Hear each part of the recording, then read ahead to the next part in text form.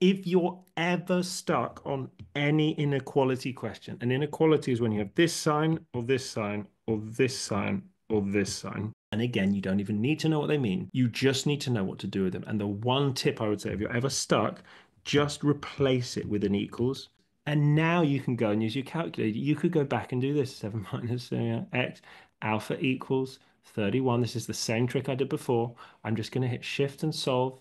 And that's not my answer. See, that's the x value that I got from my previous question. Then you hit equals, then you get the answer -4. If you just put the number -4, check the mark scheme. If they see the number -4 anywhere on this question, they gave you a mark.